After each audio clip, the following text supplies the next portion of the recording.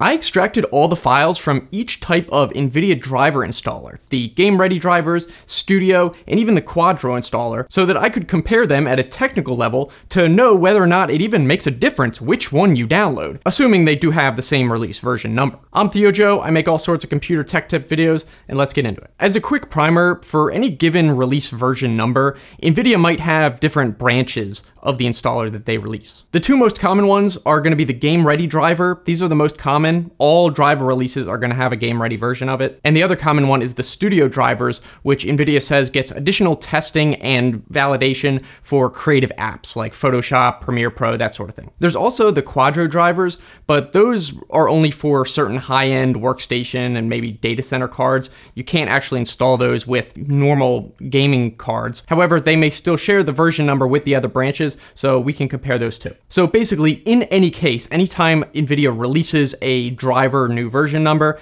there's always going to be the game-ready driver, and then sometimes the Studio driver or Quadro driver along with it, and still with the same version number as the game-ready driver. I actually fetched a list of all the driver releases going back a while, and it turns out that 54 of the last 101 release versions had Studio drivers, and the rest only had game-ready drivers. So around half of driver releases came with a Studio version, or around every other driver release. So obviously, if you only want to ever use the theoretically more stable versions of drivers, then you would wait each time and only install the ones that have a Studio version. But given the same version number, like you wait and there is a new driver version and there's a Studio version for it, does it actually matter whether or not you install the downloaded thing that specifically is labeled Studio driver or the game-ready driver? Well, that's what I wanted to know. Now, if you download each one, you will see that they are indeed different files. They are slightly different size between the game-ready and Studio version. The Quadro is quite a bit smaller, but I'll get to that later. So I extracted each of them with 7-zip, which, yes, is a thing you can do for certain EXEs. And then I compared the extracted folders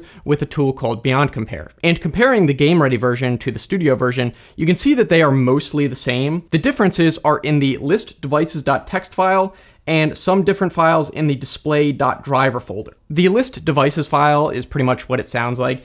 It basically just lists all the supported GPUs for a given driver release and which INF file contains info about which devices. And then in that display.driver folder, the only changed files are several of the INF files, which basically tell Windows how to install and set up the driver, as well as the displaydriver.nvi file, which is effectively just a text file and it lists the current files in this directory and their sizes. But you'll notice that the actual binary driver files in both installers are exactly identical. So it's pretty much just any metadata and slight configuration files that are different. But even for the different INF files, which even though they're like configuration files, they don't actually have any different configuration. It's just kind of which devices are listed in there. What I noticed is in the game-ready driver installers, all the INF files, the names end with i.inf, while for the Studio drivers, they all end with si.inf. There are 3 INF files that are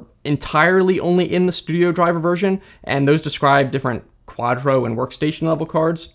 And then there's one INF file that is only in the game-ready drivers folder, and that one describes a few really basic entry or mining cards. For most of the rest of the INF files, literally the only difference in their contents is whether a specific line says GRD equals 1 or CRD equals 1 for game-ready driver and creator-ready driver, which is the old name for Studio drivers. And then for the other INF files, which have changes beyond that single line, even for those, they just have different lines listing fewer supported cards, but the rest of the file is the same.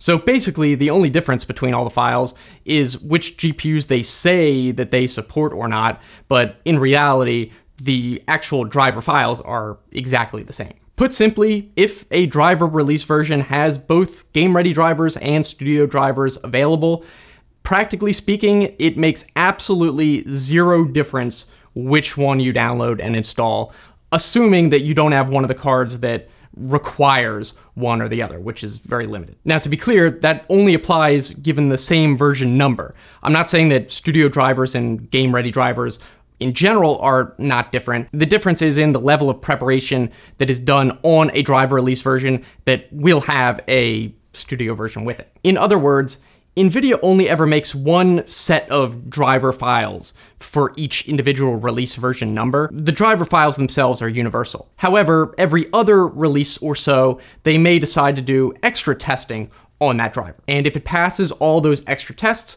they'll say, okay, this one qualifies to also be released as a studio driver. So then those exact same driver files are put into the package of the installer called the studio driver, but really it's the same. It's basically just an easy way to be sure that a particular driver version went through extra testing for creative apps. Now, what about the Quadro drivers though? Comparing that to the studio drivers, it's actually a bit interesting. Like we saw before, there are differences in the supported list of devices and their INF files, and this time the file names of those, instead of ending with si.inf for studio, they end in wi.inf, where I guess W is for workstation. And beyond that, again, the actual driver files and binaries are exactly the same. However, this time there is a big difference in the installer itself and what it installs. Basically, the Quadro driver is way more bare bones, and it doesn't install nearly as much supporting software, I guess you could call it, in addition to the driver itself. So it doesn't install PhysX,